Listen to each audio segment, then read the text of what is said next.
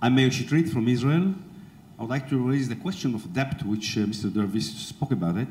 The fact that the situation today of the interest is so low, sometimes even negative, pushes the people to invest their money or even to take loans in order to buy stock market because it's going up.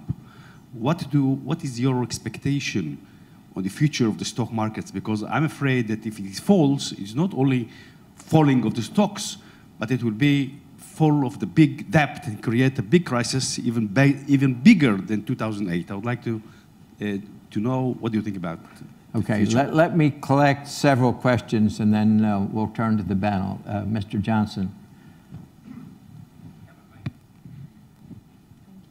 Thank you very much. I've got two quick questions. First to Kamal Dervish. His comments reminded me, I think, back to the Solow paradox of the late 1980s, when it was argued that there are computers everywhere, but it's not being reflected in productivity. And I'm wondering if there's an analogy to be drawn there, and also you, Professor Cooper, because I remember reading and using a lot of the work you did on stagnant wages, which also started during that same period. So I'm just wondering if there's not, an analogy to be drawn from what we experienced then to what we're experiencing now. I don't know, so I'm just asking a question. The second one is the question of these trade deficits and protectionism in the United States. President Trump and his team, including Ross and Lighthouser, seem to focus almost exclusively on currency manipulation and so on. Now, is this fair? I mean, you've got a $356 billion deficit, I think it is, with China. And these numbers, I think there are about four major ones that jump out: Germany, China, Japan, I think Mexico. But South Korea thereafter, and Canada, who are actually lower. But I'm wondering, is this correct? Should they not be focusing more on American consumption habits, on investment? Because it seems exclusively at that level to be focused on currency manipulation and unfair trade practices. Let's collect a couple more. Yes, there. I'm Salim Damej, a researcher from the Central Bank of Morocco. I would like to thank you for the quality of your presentations. I have a remark from the fiscal monitor of the IMF, which is inequality. We learned from this last edition that if inequality declined between countries, it was widening within countries. And here, I want to ask you, do you share the recommendation to enhance the tax progressivity? And also, if you can recommend this proposition of enhancing investment in education and health, because it's an ex-ante treatment, and there is also taxation, which is an ex-post treatment. Thank you. Any further? Yes. Yes, right here. Thank you very much. Tatsuo Masa from NUCB Business School in Japan. I have a question to probably former Minister Kemal Dervis. Hearing all these great stories and together with current fashionable talk about fourth industrial revolution, I fear social divide or economic divide. Companies, individuals who can ride on all these quick changes can take advantage of those. But companies and individuals who are left behind could have no chance of taking fruits of this. The result could be social or economic divide within community, within the country, within the region. How do you foresee the risks of this divide expanding or shrinking? Thank you. Okay, let me turn to the panel and ask for solicit responses, and then I'll go back to the audience. Kemal, a few were addressed to you. Why don't we start with you? Well, I totally agree, and in fact, that was one of the key points, I think, of my quick presentation, that inequality is a major issue. And the past trends, which have made intra-societies very unequal, although between countries, because of the growth of developing countries, global inequality may not have increased, has maybe even decreased. But inequality inside the countries is increasing everywhere. And one of the reasons that I tried to, it's not the only reason, but one of the reasons is that those who are doing well are doing better. And those who are not doing so well are doing less well even than before. So today it matters a lot in which firm you work. Education also matters, of course, and your health systems and so on. But there is a concentration of power and wealth and productivity growth in a small number of firms, many of them global firms, whereas a lot of other firms are being left behind in the dust. And this will create social problems, I think, of a major magnitude, which we are seeing happening all over the world. So I think that the inequalities side of the equation in looking at the world economy has to be underlined very strongly. Now, the question on asset prices, because of the low wage growth, low inflation, I don't see any major push towards any rapid kind of normalization of monetary policy. So, I mean, I think asset prices may perhaps have overshot, but I don't see a major, collapse of asset prices in the global economy. I think income distribution and the social consequences of income distribution is a much more serious problem than the asset price problem.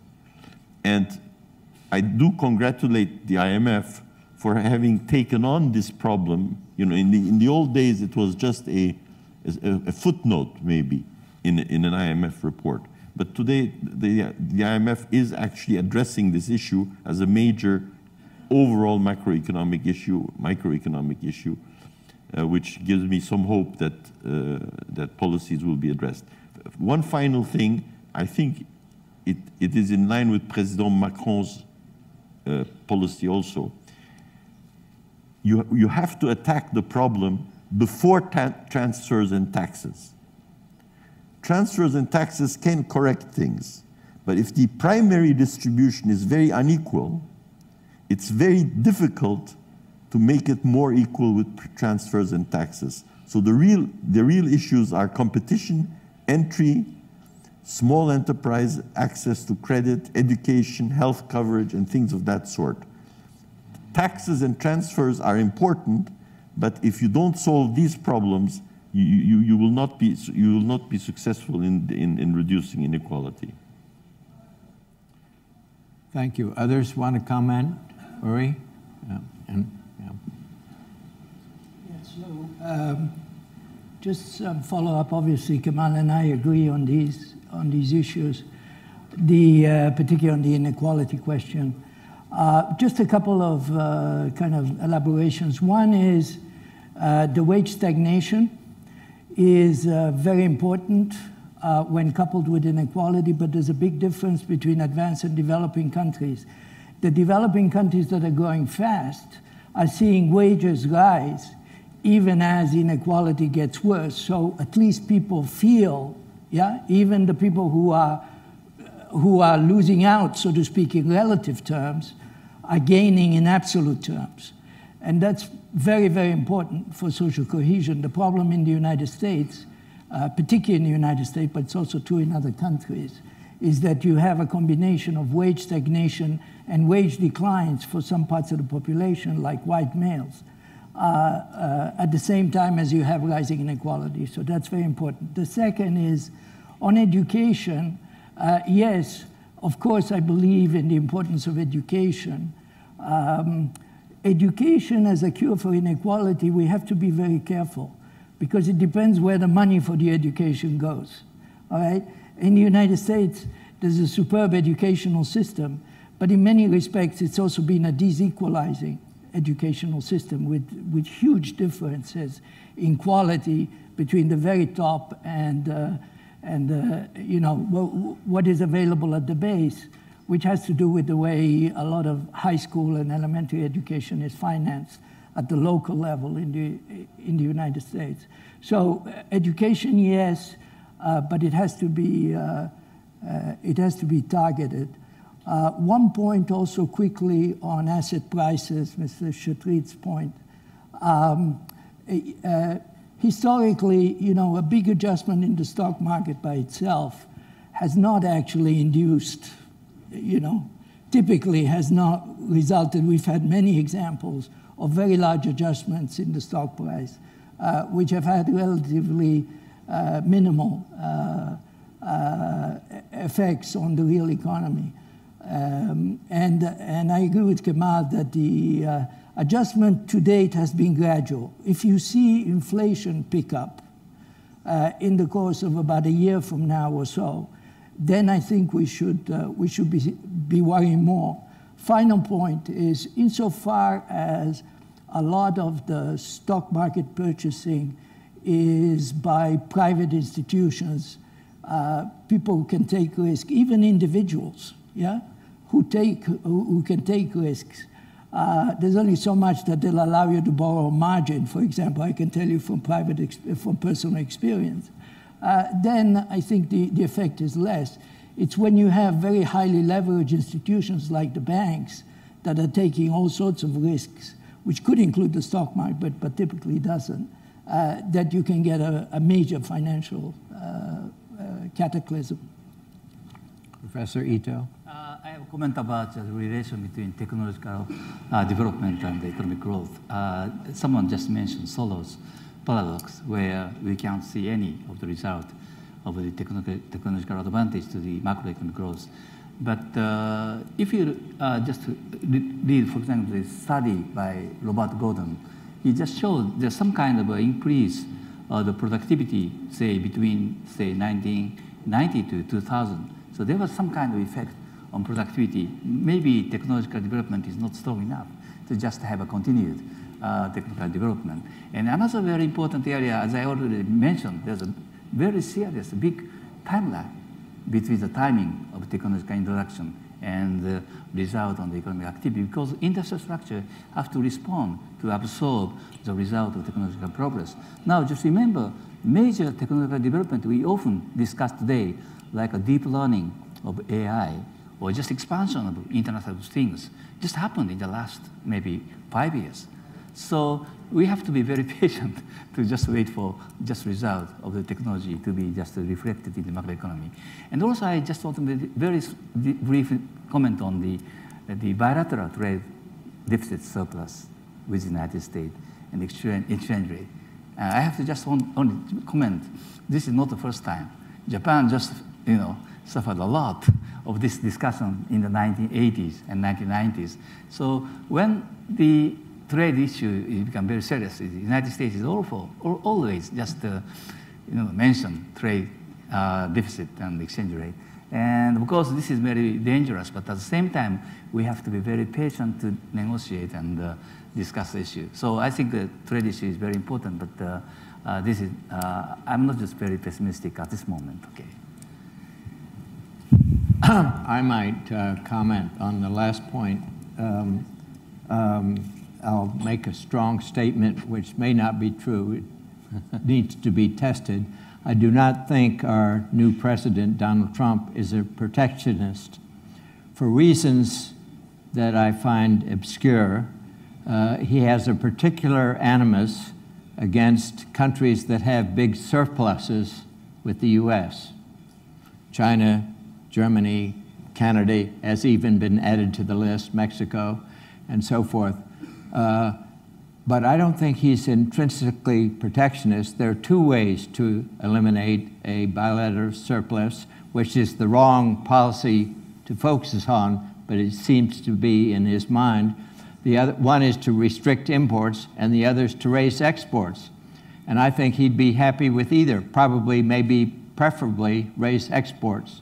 He has appointed some people who are protectionist, and but I consider that a major question mark in the Trump administration, whether he's protectionist or not. He's talked around it, and he's so far taken no actions apart from abandoning TPP.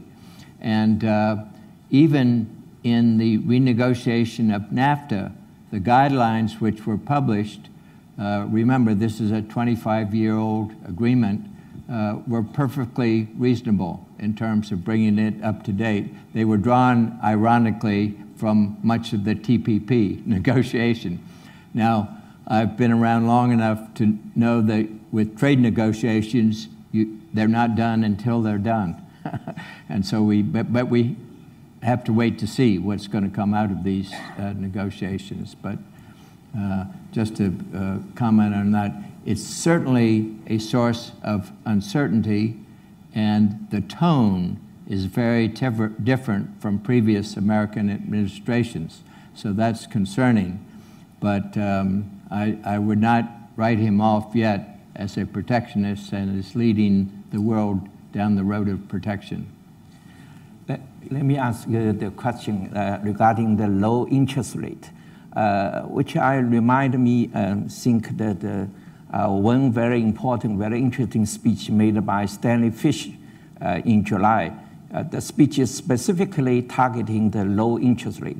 He described the negative of low interest rate, also identified the reason behind the low interest rate. I recall he mentioned a couple of things. First of all is aging population. Population become older, which will create the demand very soft. That's first. Second is technology advance also create some income equality. I can recall the one figure. When Facebook got IPO, the market value equivalent to GM, but Facebook only hired 7,000 employees, while GM hired 250,000 workers. You can see the asset concentrated on small people. That's also created some low demand. Here, I want to add one factor, not many people mention, because I recall before the global financial crisis, one term be used frequently, so-called great moderation. That means that time growth rate very fine, is good in advanced country, also low inflation rate. The one of the reason behind that is at the end of 70s of last century, China started to take open door policy. 10 years India take that. Also that time Soviet Union collapsed. Almost 2 billion people get more or less get into global integration, which create great demand for advanced countries. Now these dividends have been dramatically reduced or disappear. I guess that's the very important factors. Then I answered the question regarding the trade deficit. I guess the trade deficit of US, the reason is very complicated. But one factor we don't forget, US had a trade deficit with 100 countries, not only with China, with Germany. Yes, China and Germany occupy large share, but the US have trade deficit with more than 100 countries. So yes, I don't deny there's some room for US negotiate some deal with some country, which can be reduce the deficit. But another factor is we understand saving and investment, the difference between saving and investment equal the difference between export and import. That means the saving rate in US relative to investment is very low. That means the investment need in US in some way creates trade deficit. That's something I guess we should look at a little comprehensively, not only focus trade deficit. That's my thinking. Okay. I'd like, sorry, Mr. Young, yeah. Okay, I'd like to add one more comment about the trade deficit with South Korea. So the key word is the aging population. So we conducted a empirical study about the reasons why many economies enjoy the trade surpluses. And we examined the relationship between the surplus and the population aging. So the two variables have very strong and positive relations. So, the Korean society is experiencing very, very rapid aging problems these days. And so I think in 10 or 20 years, maybe Korean economy will suffer from kind of a trade deficit because of the aging issues. Okay, thank you. I'd like to make one further comment about the trade issue. It's another identity. Zhao drew our attention to the identity between trade surplus or deficit and excess savings over investment. Another identity is that for every trade deficit, I'm using trade in a comprehensive way, including services, there's a capital account surplus. And you think about that for a minute. If we want to reduce the US trade deficit significantly, which Trump says he does, it means also reducing the US capital account surplus by an equivalent amount apart from measurement errors. And that means less foreign investment in the United States. The US has an enormous amount of foreign investment in the US net. Some of it goes into US corporate bonds and US government bonds. A lot of it goes into equities, including the very companies we've been talking about, Facebook, Google, and so forth. And one way of putting it, which economists have not absorbed yet, in my judgment, is that the US has a comparative advantage in producing new firms.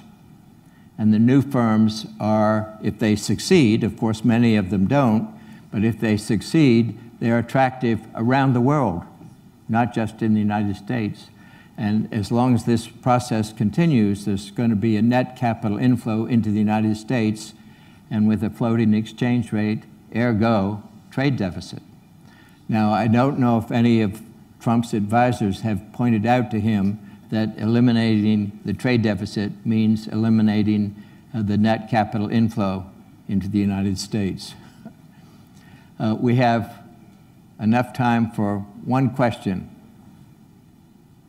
I see from the clock up there. Anyone? Way back there.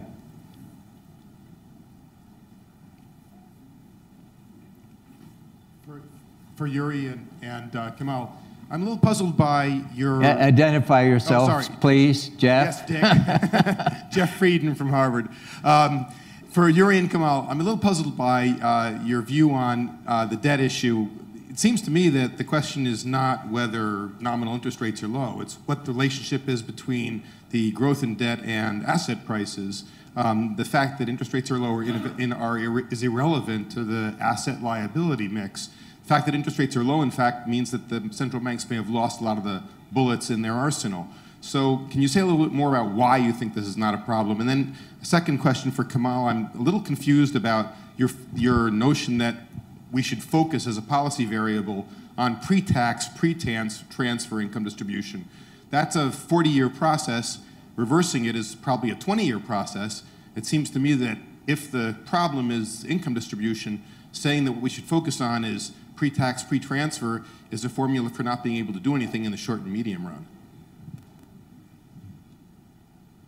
I'm not sure I actually understood the first question. Well, give it to Tank. I do believe it is very important to focus on the pre-tax and transfer distribution issues and what creates it. For example, monopolies are an issue here, pre-tax, pre-transfer. If you put all the burden of correcting the maldistribution of income or the very unequal income distribution on taxes and transfers, you run tremendous political problems and also inefficiencies in the whole system of taxes and transfers. So I do believe that real wage growth, competition, productivity growth that is much wider, more widely shared, these are things that will create a healthier income distribution. I'm not saying one shouldn't work on taxes and transfers, but I don't think one should put the whole burden of it on taxes and transfers. And I think this is really a very crucial point, because in Europe, for example, you already have 55% of GDP worth of expenditures by the government. I mean, how can you reach 70% without creating major inefficiencies? On the other hand, if you democratize the production process and allow small firms to do well, allow easier entry, put barrier to monopoly profits and monopolies, you can do all these things with much more an efficiency characteristic to it than via just taxes and transfers. The other question, I don't know, Uri, do you want to answer the? I'm not sure I understood it, honestly. Can you repeat the question, Jeff? No. Oh, sorry. We're going to have a discussion over dinner in which Jeff can clarify his question. I'm going to bring this session to a close, and it just remains me, I hope, on behalf of all of you, to thank our panelists very much for a very interesting conversation.